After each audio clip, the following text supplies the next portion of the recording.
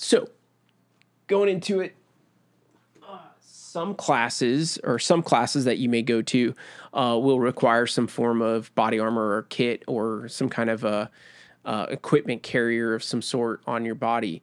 Not every class that I teach needs that, but anything that's related to tactics will need it because we're going to be moving around each other.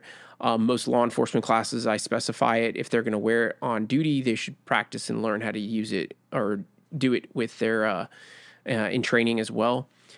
So body armor is one of those things. There is a billion different variations to it and a bunch of ways to kind of carry things and do certain things with it. For me, body armor has become something that's very specific to what I'm doing. So I want it to be modular. I want it to like kind of mold with me in the ways that I need it to. So it's not like all the pouches that are on it aren't sewn on. They're woven on or clipped on with Velcro, and they can be removed when I need them to be. So, for example, my kit here is made by Defense Mechanisms, and that's the base part that holds the plates, the armor plates on my body. But this front panel here is completely different company that just makes modular systems, and they work in conjunction with each other with these clips. And these clips come off, this Velcro panel comes off, and I can put a different one on and change the way that I'm carrying equipment and also change the type of magazines I'm carrying for whatever I'm using. So if I'm using a bolt gun versus an AR-15, or if I'm using something that's a bigger bore gun, I can kind of set it up accordingly. The other thing that I like about these different modular setups is that you can hook all sorts of different things on here. So on here, I have something that holds my phone. It's usually considered an EUD, an end user device, and then also some form of a pouch that I just wove on just to add a little bit more storage for different things. Obviously, it holds my magazines, my tourniquet, a set of shears so that I can cut through things like clothing and stuff to help people or myself. And then along the sides, I have different things. You see, like, I have a handheld flashlight, pretty dang necessary for a lot of things. Like, I like having handheld for seeing or viewing or checking things out and not having to point a gun at things. It's not necessary to point my gun at everything that I want to illuminate, and that could be useful. I also have like an admin pouch over here that just carries essentially snacks and cordage. Cookies? Yeah, well, sometimes cookies. I keep John a lot really of loves cookies, and if you go to one of his classes and you bring him some cookies, he's gonna really like that. yeah. I'll definitely give you a high five. Yeah. In here I have another like little swabby thingy for my lenses, and I keep different marking panels. I keep wiring from my helmet to my radios and stuff like that. So different things like that I'll keep inside these pouches to kind of supplement stuff. And then in here, a lot of times I keep a bag of some sort, some kind of like collect equipment of some sort, and a mask of a way to kind of obscure my face, depending on what I'm doing. Sometimes I'm working with cops and I don't need to be identified as a cop, so I cover my face and make sure that I'm not identifiable in case there's somebody around taking pictures or video and stuff. And then on the other side, I usually keep it pretty slick.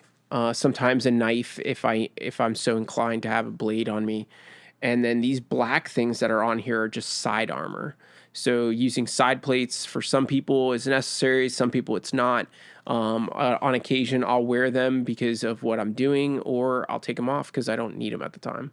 So it just depends on what you're doing. Who makes those plates? This is all Defender armor. All Defender? I think it's DFNDR. Is how they spell it. Yeah, I think I saw a video where Tim Kennedy was shooting Defender plates with all different rounds. It stopped every single one of them. They're pretty good. They do the job depending on which ones you buy. And I've been pretty happy with them. They're not very heavy, although all of this together is fairly heavy. And then the last thing that's kind of cool that I don't think a lot of people notice or ever see because it's hidden is in here. I keep a trauma kit that's packed in a way that it fits next to my plate carrier. So I can have extra medical with me, not just on my belt, not just on my plate carrier, but inside my plate carrier just in case. So if I needed it, I could use this on myself or somebody And who else. makes that? And this is made by Focus Group, and Focus with a PH. And it's an old Navy or former Navy SEAL that came up with a bunch of different ways of packing med kits in a different way. That's pretty awesome. Oh, it's super functional, in my opinion.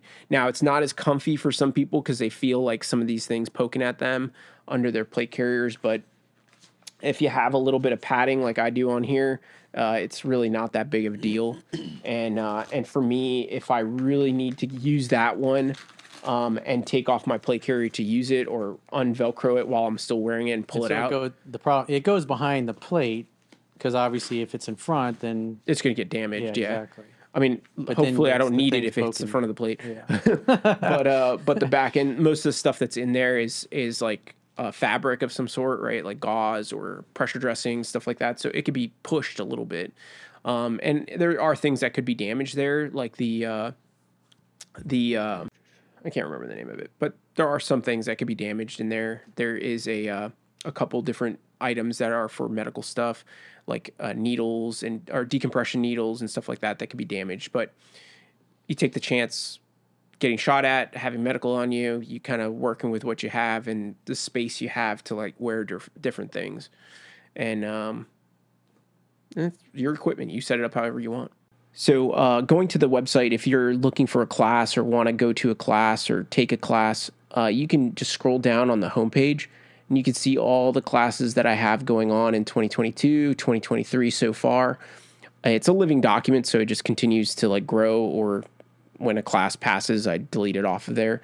But let's say you wanted to go to any of these, like let's say Weaponized Geometry and Vero Beach, you'd click it, and it would take you right to the Weaponized Geometry page, and you would just have to select which date, depending on which dates were available. And if it's lighter gray color, that means it's out of stock, so you wouldn't be able to do it because these classes sell out pretty quick. But you can be notified if a slot opens up and somebody canceled on me.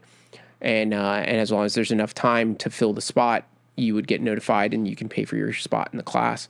But every class is like this, where you can click right onto it from the schedule, and it'll take you right to all the available classes and dates and locations.